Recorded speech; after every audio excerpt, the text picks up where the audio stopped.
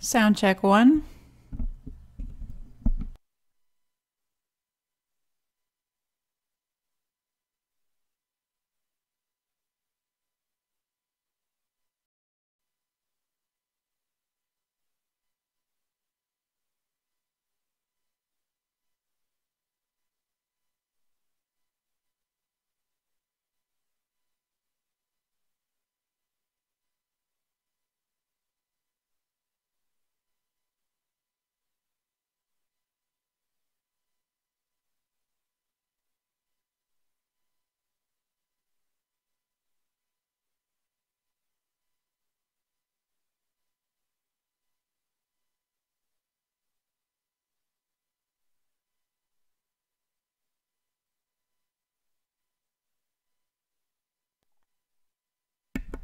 Sound check two.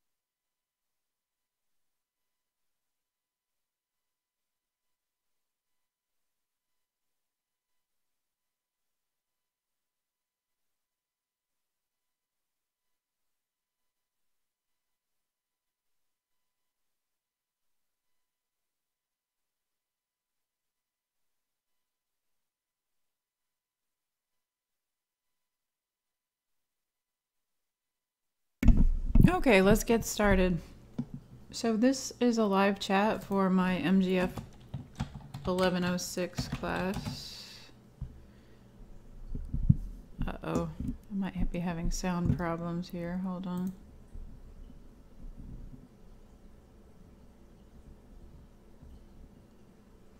Sound check 3.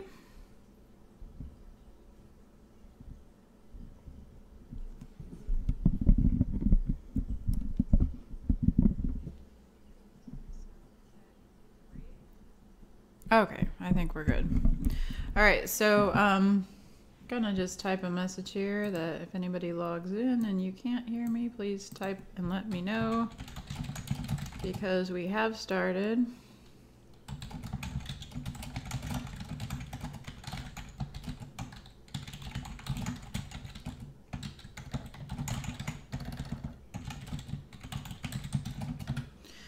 So for my it's Foundations of Mathematical Reasoning class, we're talking about statistics, and we're actually in Chapter 6, Section 2. We had left off with the weighted mean, and I just want to remind you what we were talking about in class. When you have a situation where each data value if you're asked to take a mean or an average, you normally add up all the data values and divide by the number of data values. Well, sometimes, instead of listing each data value separately, if we have multiple copies, we'll tell you the frequency, how many times they occur. And instead of adding them up, like for example, here we have data for salaries, right? And we have one manager making $28,600, and we have a salesperson making $17,500. Actually, we have 5 salespeople. But instead of listing 17,500 5 times, we're going to just say, okay, there's 5 of them that have that salary. So when we find the average, instead of adding up 17,500 5 times, you know, we've known for a long time, since we were little kids, when we learned how to multiply, that instead of adding it up 5 times, we can just multiply by 5. So that's what we're going to do when we're finding the mean. We're going to multiply the frequency times the data value. So when we're given this data here, we have to first figure out which is the frequency and which is the data value. So the salary column is the data values, and the number column tells you how often those occur. So those are your frequencies. So we're going to arrange these in a table with an extra column to give us space to multiply those values together, because we're trying to find the mean. So I've rewritten them here, and we have the data values column. Remember, X always represents the data values. Let me get myself a little pointer here. X always represents data values. In statistics, F represents frequencies. And then we have a column here for the product of X and F, X times F. So there's only one manager, so 1 times 28.6 is still 28.6. But there's 5 salespersons, so altogether they're getting paid 5 times 17,500 is 87,500. There are 3 secretaries at 15,100, so that's 45,300 being paid out. There's 1 custodian paid 13,000. So to find the average, we need to divide the total amount of money paid out by the number of employees. And really, I should say mean, not average, but it's the same idea. So we're going to add up the frequencies to figure out how many employees there are. That's 10. We're going to add up all of the X times F values to see how much the total amount the company pays out. And then we're going to divide those two to find the average. And it turns out the average salary is $17,440 for this company. Notice that it's very close to 17,500, which kind of makes sense because we had one manager making 28,600, and then we had just a few people making down a little bit below 17,500. And then we had a bunch of people that were making 17,500, so they have a big impact on what the average turns out to be. We also talked about how to find this on a calculator. In particular, we were using the TI-30X2S calculator. I showed you how to enter data in the calculator by selecting second stat. So the second button is the usually blue button, and then up the stat is above the data button. So you hit second stat, and what you're going to see on the screen is 1 var, 2 var. 1 var should already be underlined, meaning selected. So you hit enter, and then you're going to hit data again, the data button again. And what you should see is that your calculator is going to ask you for X1, data value 1. So you're going to put in 28,600. This little V shape I have typed here, that's my way of saying arrow down. So after you enter 28,600, you arrow down, and you're going to be asked for the frequency. Now the calculator will assume the frequency is 1, unless you tell. So right now it should say 1 on your screen, but then in this case the manager was the only one making that salary, so that's good. So we don't need to change it. So we're just going to arrow down again, and then it's going to ask you for X2, which is the second data value, 17,500. Arrow down again. It asks you for the frequency. There were 5 salespersons making that salary, so enter 5, then arrow down again. It asks you for the third data value, 15,100. Arrow down and put in the frequency of 3. Arrow down again. X4 is 13,000. You can arrow down again, but you don't have to, because you know that the frequency is going to be 1, which is what. So at this point, we can just stop and calculate the mean. And the way that we calculate the mean is we're going to hit stat var. So stat var is just to the left and below the down arrow, and that is what tells the calculator to do some calculations for us. And you'll see that the first thing that it calculates is n, which is the total number of data values. That should say 10. Remember, we had 10 data values. So if you did everything right, you should see a 10. But then if you arrow over to X bar, remember X bar stands for the mean of the sample. The sample mean. And usually we're going to be doing a sample mean. Actually, population mean is calculated the same way. So the calculator doesn't have to give you 2 different options for that. It's just going to give you the one. And so when you arrow over to X bar, you should see the 17,400, was it? Let me go back a page. Sorry. Got to go all the way back here. Let's see. What was our mean that we found when we did this by hand? Yeah, 17,440. So that's what you should see on your calculator. Get back to here. Okay, when you look at X bar. Okay, and then by the way, I don't have it written on the slide, but above the stat var is the exit stat option. If you hit second exit stat, it'll clear out that data that you've entered into your calculator. Now, the reason why I teach my students to use this calculator function rather than doing the tabulated method that we did on the previous slide is only because in our class, I emphasized using the calculator to save time. And this doesn't really save time, but it will soon, because you're going to use the same set of steps to do standard deviations. So that's why I like for my students to know how to enter the data into the calculator and practice it with the mean, so that we have that down when we get to the more complicated topic of standard deviation.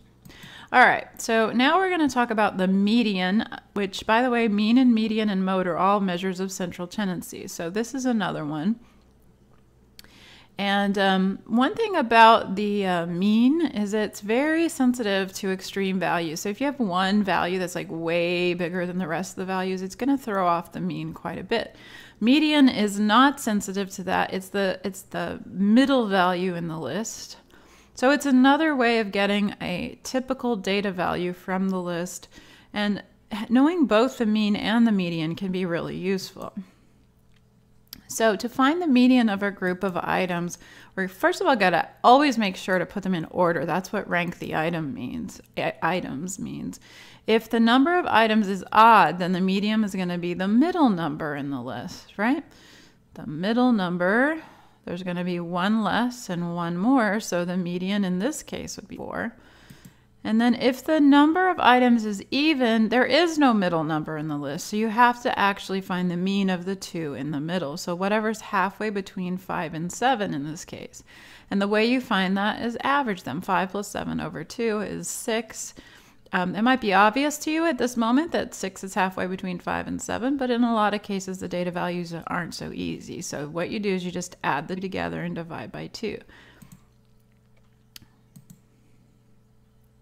Now, there is also a formula. So when you have a very large list of data, many pieces of data, it's not always easy to see which one's in the middle, right? So the way that you're going to do it is we have a formula for the position. So you have to understand what position means. Position isn't telling you what the median is, it's just telling you where it's located in the list. So in a list of 3 data values, position 2 is in the middle. In a list of 4 data values, positions 2 and 3 are in the middle. So what we say is, what I like to say is I'm looking for position 2.5, halfway between 2 and 3.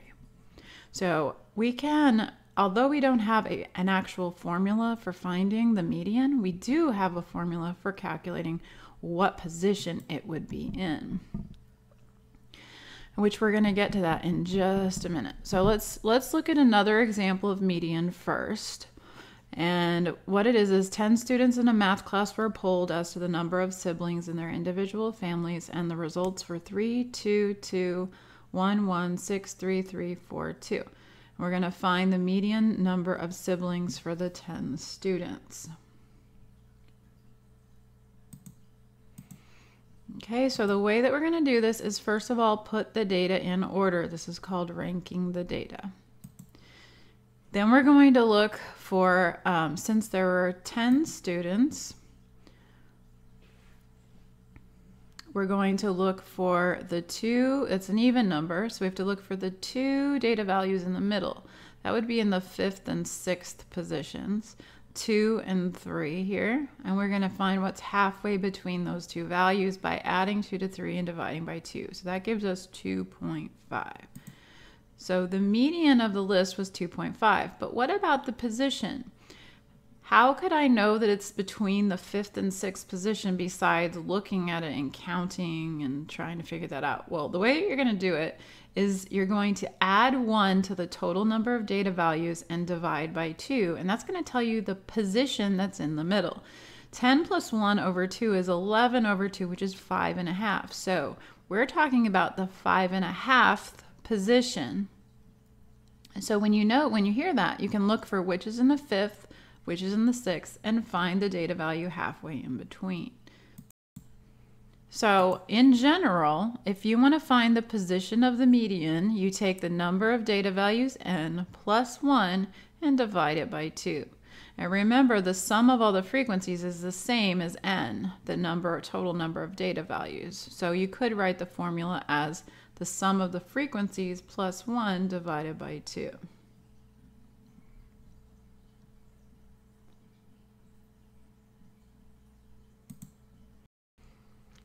Very important to realize this is a formula for the position, not the actual value of the median. All right, so let's apply this when we're given the data in a frequency distribution. Remember, a frequency distribution is just a list, a table that has each data value and how many times it occurs, the x's and the f's. I don't know if you can see that, but that's supposed to say x and f. Let me see if I can darken that in a little. All right, so here we have, where's my pen? Here it is. We have the x's, the data values, and then we have the f's, the frequencies. All right, so if we want to find the median we need the data to be listed, first of all, ranked, which it is, because we have 1, 2, 3, 4, 5. We have all the data values in order, but remember the frequency is telling us that really, if I were to list out this data value, these data values one at a time, I would have 1, 1, 1, 1, and then 4. I'm sorry, 2. Let's go back.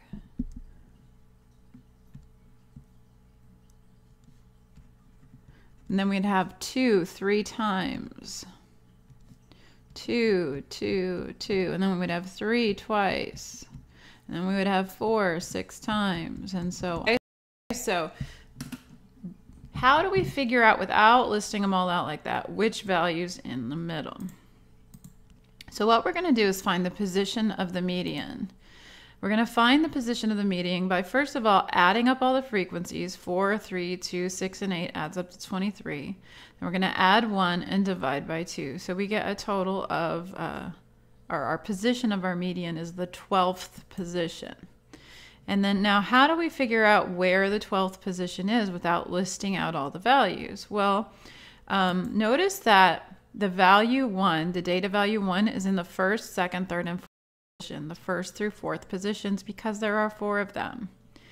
Now, which positions would the data value 2 be in? Well, it'd be in that's in the next 3, right? So it's going to be in the 5th, 6th, and 7th.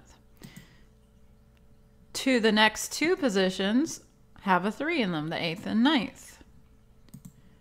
The next 6 positions, 10 through 15, are going to have 4s in them. And the next 8, 16th through 23rd position, have 5 in them.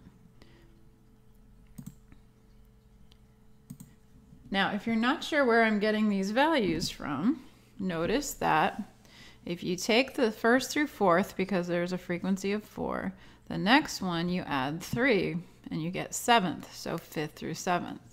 That 3 came from the frequency, right? So what will we add to the 7th? The next one, the 2.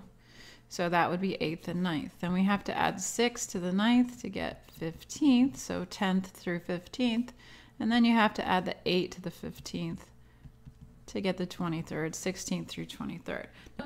Looking for the number that's in the 12th position. So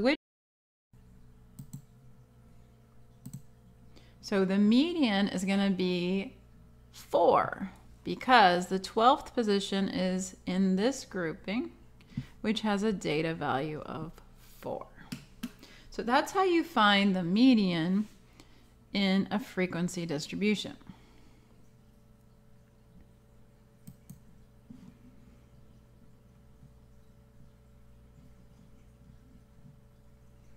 Okay.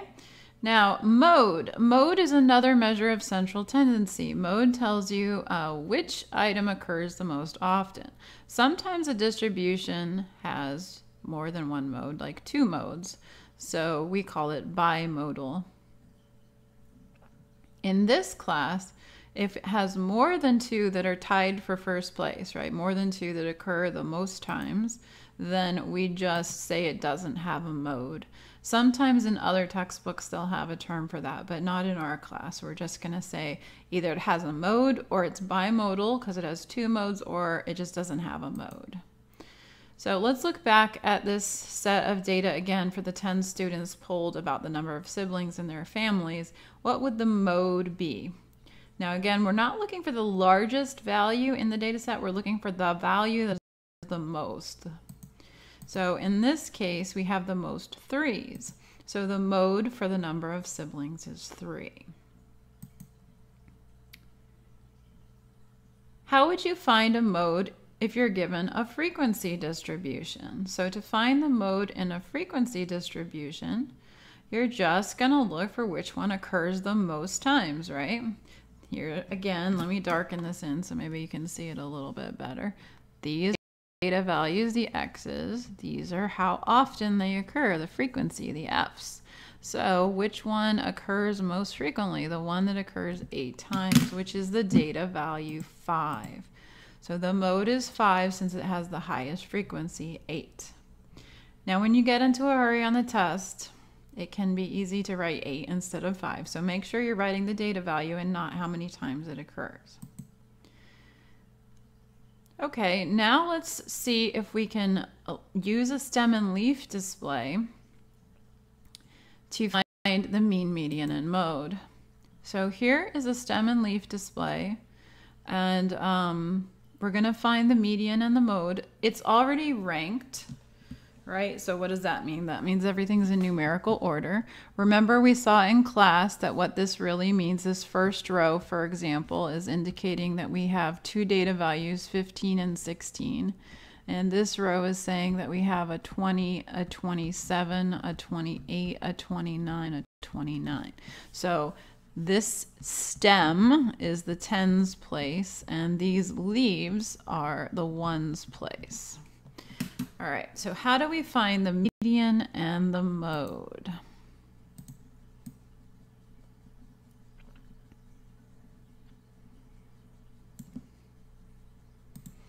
Okay, so first of all, to find the median, which I already just showed you what it was, oops, we're going to need to know how many pieces of data that we actually have, right? So we're going to count. We have 2, 4, 6, 7, 8, 9, 10, 11, 12, 13, 14, 15, 16, 17, 18, 19, 20, 21 pieces of data. So to find the position that's in the middle, the position of the median, do you remember how we did that? We added the number of pieces of data plus 1 divided by 2. So that's going to be 22 over 2, which is 11. So since these are already in order, we can just count up to the 11th position. 1, 2, 3, 4, 5, 6, 7, 8, 9, 10, 11. So our median is in the 11th position, and it's actually equal to 7. Now, how do I identify the mode? So we're looking for the data value that occurs most frequently. We can see that there are the most 2s. So does that mean that the mode is 2? No, actually it means that the mode is 42, right? Because this is a stem and leaf diagram, we have to remember the tens place to be included. All right. Now how about the mean? So let's go ahead and use our calculator to calculate the mean. You should find that you end up getting a 37.5. What you want to do is you want to enter the data value x1. First of all, you're going to go to second stat. Actually, before that, second exit stat to clear out the data that we did a little while ago. Then you're going to go second stat, and then you're going to select one var. In this class, we're only doing one variable statistics, so it's always going to be one var, but in other classes you will get to a point where you do two variable statistics as well. But in any case, one var, and then you have to hit the data, and then it'll ask you for x1, you put 15. It'll ask you for x2, you put 16. Oh wait, what's after x1? You arrow down, it's going to ask you the frequency that occurs once. The frequency of 16 is also 1, so you just arrow down. X3 is going to be 20, which also has a frequency of 1, so you can just keep arrowing down. X4 is going to be 27, also a frequency of 1, arrow down. X5 is 28, frequency of 1, arrow down. X6, though, is 29, which occurs twice. So the frequency would actually be 2, so you would change that before you arrow down. Continue in this way. After you've entered all the data values, then you're going to go to, what was it? Stat var. Okay, and you're going to select X bar, and you should get 37.5.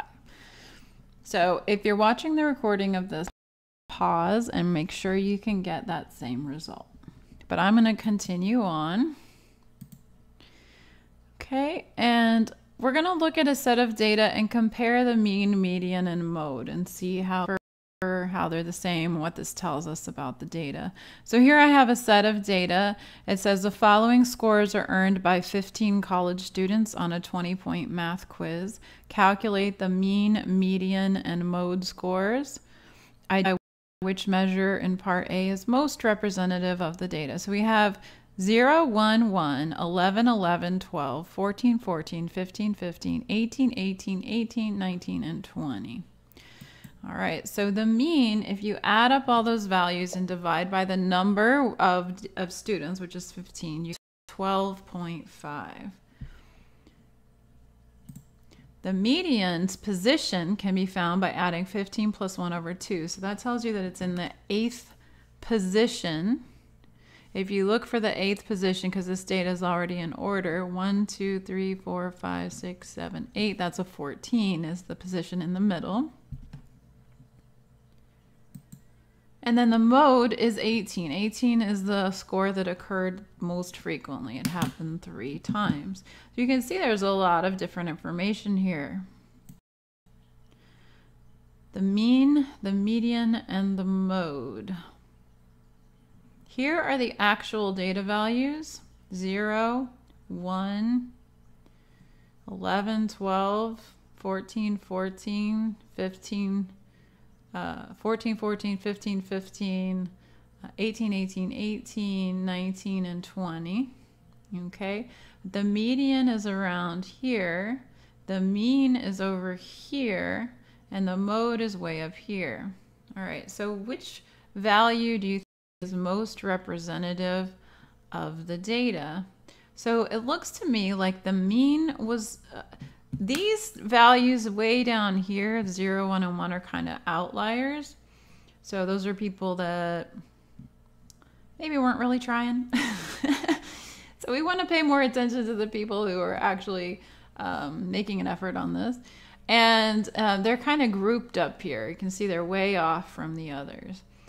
Doesn't it look like the median is more towards the center of this grouping than either the mode or the mean?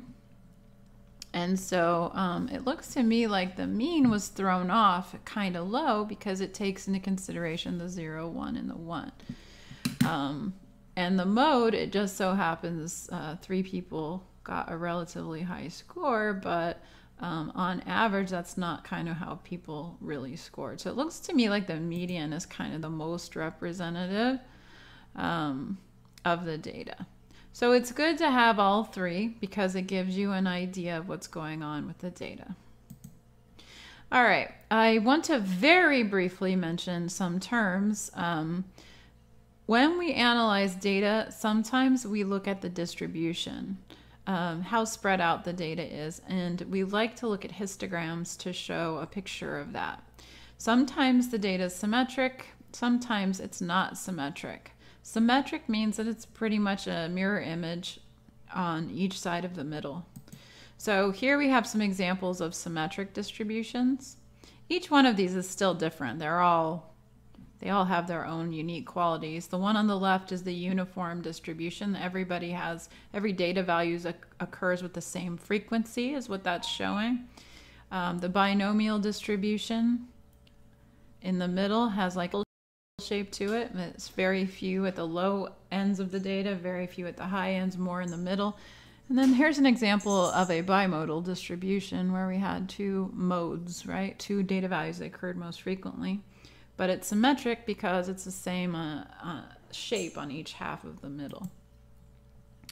All right, some non-symmetric distributions are skewed to the left or skewed to the right. Skewed to the left looks like a J, and skewed to the right looks like an L.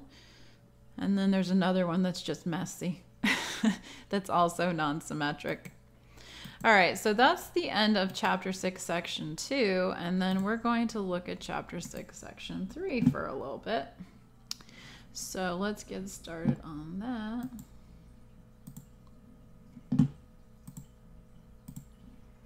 Okay, so, oops. I don't know why I'm in the middle of my slideshow. Push the wrong button. Okay, so we're still in Chapter 6. We're finished with 6.1 and 6.2. And now we're moving on to 6.3, measures of dispersion. So instead of talking about what data values are kind of in the middle, we're talking about how spread out the data is. Measures of dispersion. So some measures of dispersion are range and standard deviation. We're going to talk about those two measures, standard deviation being the most important, which will apply quite a bit in upcoming sections. And then how to interpret those measures. And we'll also briefly introduce the concept of coefficient of variation if we have time. So sometimes we want to look at how spread out data is, or the dispersion. And as I've already mentioned, and standard deviation are two of the measures. So what is range? Range is the easiest way to measure how spread out data is. All you do is take the greatest value in the set minus the least value in the set. So for example, if this is our set of data, what would the range be? 5 minus 1 equals 4, or 10 minus 2 equals 8? So the answer to that question is that when we're talking about range, greatest data value, not the frequency. So we're looking at the x's. Let me make sure you can see which column is x. Not the f's. We're concerned only about the data values, the x's. So we're going to subtract 5 minus 1, and we see that the data is pretty close together. They're all between the value 1 and the value 5. So their spread is only 4 units apart. Okay, to see what effect knowing the range could have, what it helps us understand about a data set, here's a very simple example of two data sets that actually have the same mean and median. They both have a mean and median of 7. So if that's all you know about the sets, you think they're pretty much the same, right? But in fact, if you find the range, you see that set A has a range of 12 and set B has a range of only 4. So set B is more clustered closely around 7, whereas set A is spread out. Now let's talk about standard deviation. One of the most useful measures of dispersion is standard deviation, and it's based on deviations from the mean of a data set. So what I've done here is drawn a picture of a data set that contains the value 1, 2, 8, 11, and 13. It's just got 5 values in the set. This is not supposed to be a histogram or even a bar chart. This is a visual representation of the size of each data value. And the mean of this set is, and so that red line, which I hope you can see, there's a red line drawn across here. It's kind of small. That line is showing you where 7 would be. So again, if all the data values were 7, we'd have a mean of 7. But we also get a mean of 7 when the amount that they're above 7 is equal to the amount that they're below 7, which is what's happening here. The deviation to how much above or below they are. A deviation is negative if it's below the average. So if you take the data value minus 7 and get a negative, that's because it was below average. Like 1 is 6 units below. So its deviation is -6. And then if you look at a data value that is bigger than average, it's going to have a positive deviation when you subtract, like 13 minus 7 is +6. So what we do is we would like to find the average of the deviations. And here I've created a chart with those same data values, and we show their deviations in a separate column, x minus x bar. It's hard to see the x bar here. Let me see if I can fix it. So we have x minus x bar. And the problem is that by the very nature of the average, the amount that the numbers, the data values are above average equals to the they're below average. So if you add them together, you get 0. So how can we possibly average the deviations? So what we would like to do is just say, oh, okay, let's just use the positive of these numbers.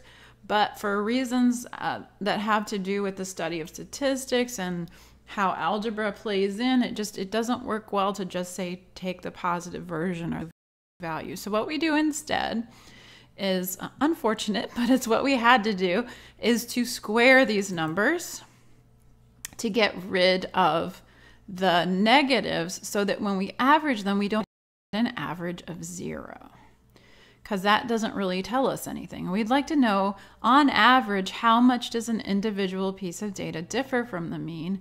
We need to average the positive versions of these numbers. So there's something called the variance, which we get by adding up the squares of the differences between the data value and the mean. In other words, we're adding up the squares of the deviations. We divide that number by n minus 1 when we're talking about a sample, rather than dividing by n, which would be a true average, because we're allowing a little wiggle room for error. But you don't need to worry about that. All you need to know in our class is that we square the deviations and find their average by dividing by n minus 1. So negative 6 is 6, negative 5 squared is 25, 1 squared is 1, 4 squared is 16, 6 squared is 36. Okay, so we have these 5 values and we want to know how much, what they're at, a kind of average of them. And so what we do is we add them all up, and then we're going to divide. That gives us 114, by the way. And then we're going to divide by n minus 1, the number of data values minus 1, which in this case is 5 minus 1, so 4. So 114 divided by 4 gives us a variance of 28. Now that's like an average of the squares of the deviations, but we want the average of the deviations. So what we do is we just take the square root of that number that we just found, the square root of the variance. So the square root of 28.5, which is about 5.34. So what this number represents is the amount a typical piece of data differs from the mean, and it's called the standard deviation.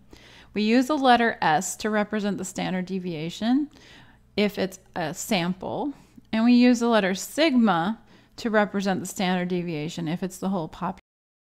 When it's the whole population, though, we just divide by n instead of n minus 1. We don't need as much wiggle room because we have all the information about the population. So notice that most of the data fall within 5.34 units of the mean, right? Well, that makes sense because we're saying the amount a typical piece of data differs from the mean. So here's the formula for standard deviation. And as I've mentioned in class, these statistics formulas are not like algebra formulas. You're not just plugging in a value for each missing variable. This is describing a procedure. Sigma means to add up. So we're adding up the squares of all the differences. And then we're going to divide that number by n minus 1 and take the square root. I also want to emphasize that in my class, I'm not going to force you to work it out by hand. You can work it out by hand, but that's going to take a lot longer than using the calculator. So I'm going to show you both, but my emphasis is on just using the standard deviation, not on calculating it by hand. Okay, but just so you know, the procedure for calculating the standard deviation by hand is just what we just did. One, you're going to create a table with columns for data, deviations, and squares of deviations. Then you're going to list the data and find the sum and the average or mean of the data. Then you're going to calculate the deviations. That just means the data value minus the mean. And then square those and find the sum. Divide the sum by n minus 1, square root, and you have the standard deviation. If you're watching the recording of this video and you want to, you can always pause the video to write down the steps. But now I'm going to show you how it works. All right, so let's say that we wanted to calculate the mean and the standard deviation of this sample of data by hand. So we have 51, 63, 77, 75, 78, 84, and 90. The first thing we need to do is make a table. In your table, you're going to write down your data values: 51, 63, 75, 77, 78, 84, and 90. And then we also, before we can create the next column. The next column in our table has to be x minus x bar, the difference between the data value and the mean. So we need the mean. So you calculate the mean, which turns out if you add them all up, you get 518. Divide by n, you get 7. The mean of the data values, x bar, is 74. So the next column is going to be each one of the data values minus 74. You often get negatives here, right? Anytime the data is below the mean, you get a negative. 51 minus 74 is negative 23, for example. So you find that difference, subtracting 74 from each data value. And remember, we want to know how much the deviations typically are. So we're looking for a type of average of the deviations. But those will always add up to 0. In fact, you can even add them up and check sure your arithmetic is right. If you add up this column, you should always get 0. All right, so instead we're going to work with the squares of the deviations. So here I have squared each deviation. So like negative 23 squared turns out to be 529. 1032 divided by 6 turns out to be 172, and the square root of that is about 13.1. In my class. So the first thing, this is just like what we did to find the mean. The steps are virtually identical. So you're going to first clear any data by hitting second and then the stat bar button, which is exit stat. Okay, now you want to enter your data. So you hit second and then the data button, so second stat, and you're going to see one var on the screen. You hit enter, and then you hit the data button again, but this time without hitting sext. Now you're going to enter your data values, which, by the way, on this list, they all occur with a frequency of 1. They each only occur once. So you're going to hit enter x1 equals 51, arrow down, arrow down. x2 equals 63, arrow down, arrow down.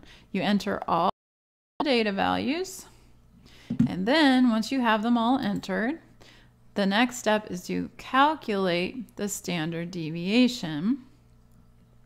So what you do is you hit stat var, which is here, but then you're going to have to arrow over to where it says SX, not sigma x, because that would be for a population, and we were told that this is sample data. And there is a slight difference in the calculation of the sample standard deviation from the population standard deviation sigma. So you're going to arrow over to SX so that it's underlined, and then you're going to hit enter.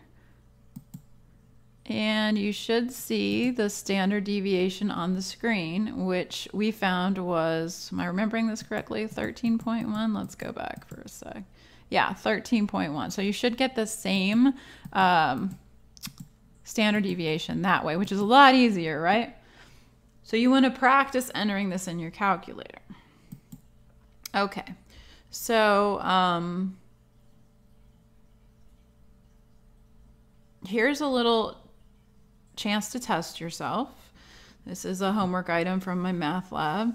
They give you the values and the frequency. I do want to point out one of the reasons I show this slide is because this error does occur from time to time in my math lab. So notice that really this data value 6 should not be on the list, technically, because it's not, it occurs with a frequency of 0.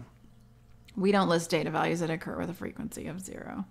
The only effect that has is on the range. So the range should be 5 minus 2. Oops, that looks terrible. Hold on.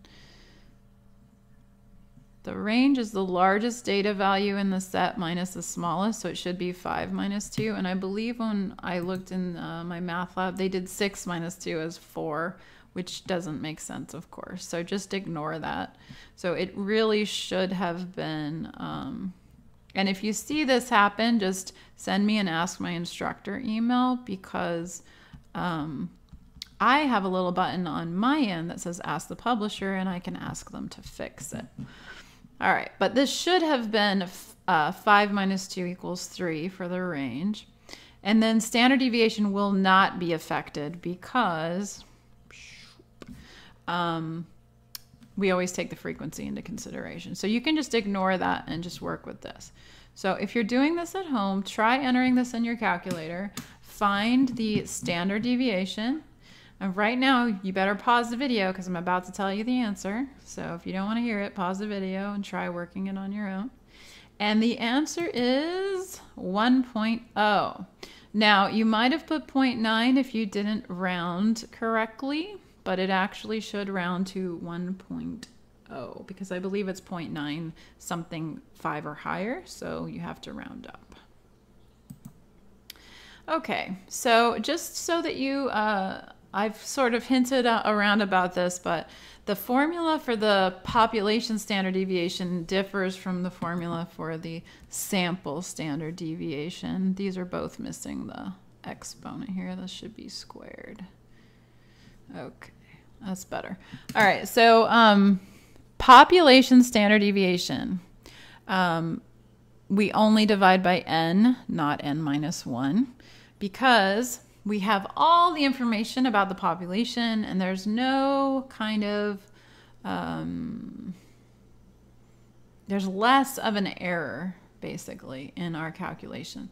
So when we're trying to find the amount a typical piece of data differs from the mean, if we don't have all the information, then we don't want to guess too narrow of a guess. So we only divide by n minus 1, which gives us a bigger value because you're dividing by a smaller number. So it allows more wiggle room.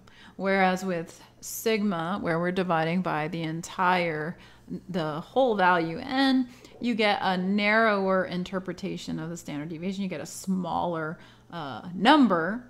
So you know with more certainty that the data is closer simply because you have all the data. So if I ask you which formula gives you a larger result, you would say the sample one does because you're dividing by a smaller number, n minus 1. And when you look on your calculator in the StatVar screen, it's going to give you an SX and a sigma x, and it will always be the case that sigma x is a slightly smaller number. For example, with the set of data 51, 63, 77, 75, 78, 84, and 90, the SX is 13.11, the sample standard deviation, whereas sigma x is 12.1. And do you remember what type of statistics draws conclusions about a population from sample data? Do you remember what we called that? That was one of the terms from the first day of statistics chapter. And that was inferential statistics. So that's a good term to know. Inferential statistics draws conclusions about a population from sample data. So here we are going to compare two companies, A and B, that sell small packs of sugar for coffee. The mean and standard deviation for samples from each company are given below. So like we went to a factory, each factory, and we picked out some samples and we calculated the mean and standard deviation of the amount of sugar in each of the packets. So first of all, which company tends to provide more sugar in their packets? So let's see, company A has a mean amount of sugar of 1.013 teaspoons. Company B has a mean amount of sugar of 1.007 teaspoons. So on average, it appears that company A provides more sugar. It has a greater mean amount of sugar, right, in each packet. Which company fills its packs more consistently? So that is a question about standard deviation, how spread out the results are. Company A, it varied by 0.0021, whereas company B, it varied by 0.0018. Which has more of, which one varies more from the average? That would be company A. Company B then fills its packs more consistently. It's more reliably about a teaspoon, right, than company A. It varies a lot more from packet to packet. All right, we already talked about that. All right.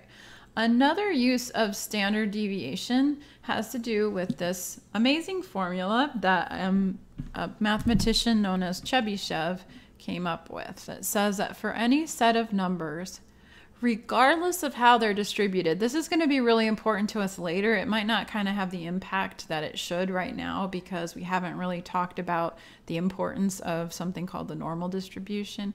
But this particular formula is really amazing because it doesn't matter how the numbers are distributed. If they're really spread out, really close together, it doesn't matter. No matter what, the fraction of them that lie within k standard deviations of their mean is at least 1 minus 1 over k squared. So in other words, if I said, what's the minimum percentage of the items in a data set that lie within 3 standard deviations of the mean, you would know that it would be 1 minus 1 over 3 squared, at least. So this is the minimum number. So that would be 1 minus a ninth or 8/9, or if you divide that out, 0.889, which is 88.9%. So let's say that let's say that we have a data set and the data set has a mean of 10 and it has a standard deviation of 5. What it means to be within 3 standard deviations, I find it easier to understand that if I draw the data on a number line. So here's the number 10, that's in the middle, that's the mean. And standard deviation of 5 means that 1 standard deviation above the mean would be 15, 2 standard deviations above would be 20, 3 would be 25. Below the mean, we would have 5, 0, and -5. Probably should have picked a different value because I don't want to throw you off with the negatives, but you can have negative data values. So in any case, if the mean is 10, within 3 standard deviations is somewhere between -5 and 25 because 1 standard deviation is 5. So we're saying that if the mean is 10 and the standard deviation is 5, 88.9% of the data is going to be between -5 and 25, at least. Maybe more, maybe 100%, but definitely not less, not 75%, not 50%. So we do know something about relative to the mean, how spread out the data can be by as far as per number of standard deviations. Okay, here's an example of a type of homework question you might have about Chebyshev's theorems. It says, in a certain distribution, the mean is 70 with a standard deviation of 5. At least what fraction of the numbers between the following pair of numbers? So we're going to see later why I draw the picture the way that I do. But what I always do is I draw a number line, and let's pretend that this is like a histogram, except instead of drawing rectangles like this, I just draw a smooth curve. But it's the same idea. The height represents the frequency of the data, how many times each data value occurs, right? And so 70 is right in the middle, that's the mean. And then since there's a standard deviation of 5, then if I go up 5 to 75, I'm 1 standard deviation above the mean. If I go down 5 to 65, I'm 1 standard deviation below the mean. The mean is there, and then we have 65 and 75. Let's see, I'm going to erase my scratch here. There we go. All right, that's 1 standard deviation away from the mean. But that's not 60 to 80. We want to talk about 60 to 80. So we have to go out 1 standard deviation further and talk about the data between 60 and 80. Those are within 2 standard deviations of the mean. So if I ask you at least what fraction of the numbers are between 60 and 80, I'm really asking you what fraction are within 2 standard deviations of the mean. And we can answer that using Chebyshev's theorem. We know that it's 1 minus 1 over k squared, which is 1 minus 1 over 2 squared, or 1 minus a fourth, which is 3/4, or 75% of the data is within 2 standard deviations of the mean. So what we had to do was when they gave us a spread, 60 to 80, we had to look at the mean and the standard deviation and can figure out how many standard deviations away from the mean we were on either side in order to be able to use Chebyshev's theorem.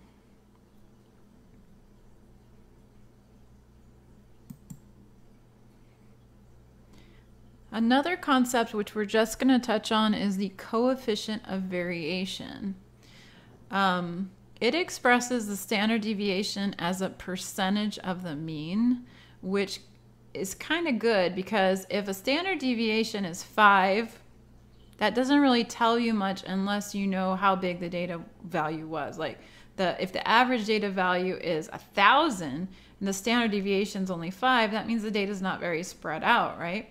But if the standard deviation is 5 and the mean is 10, then that means the data is pretty far away from 10. So in order to kind of take into consideration the size of the data, then we express we use the standard deviation and the mean to calculate the coefficient of variation. So what you do is you take the standard deviation, divide it by the mean to figure out what portion of the mean it covers, and multiply by 100. So here's how this helps. Let's say we want to compare the dispersions in the two samples of scores on two different standardized tests. Test A has scores of 12, 13, 16, 18, 18, and 20. Test B, 125, 131, 144, 158, 168, and 193. So it's like comparing apples and oranges, right? Very different scoring possibilities. But we want to compare how the two different tests results were. So what we're going to do is we're going to use the coefficient of variation. So we're going to calculate V, which is the standard deviation divided by X bar.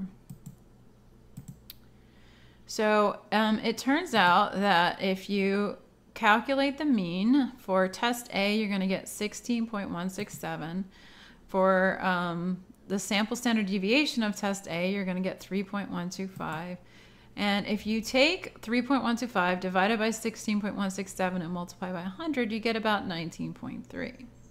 For test B, the mean is 153-ish. The standard deviation turns out to be 25.29-ish. If you divide those and multiply it by 100, you get 16.5. So this is sort of telling you what percentage of the mean the standard deviation represents. So even though the standard deviation for test A was only 3, since the scores for test A were so much smaller, 3 was more significant. So the coefficient of variation is 19.3, whereas for test B, the standard deviation looks huge, right? It's 25, but that's really not as big of a percentage of the mean. So when you take into consideration how big the scores are, that coefficient of variation is only 16.5. So really, relative to the data values, for my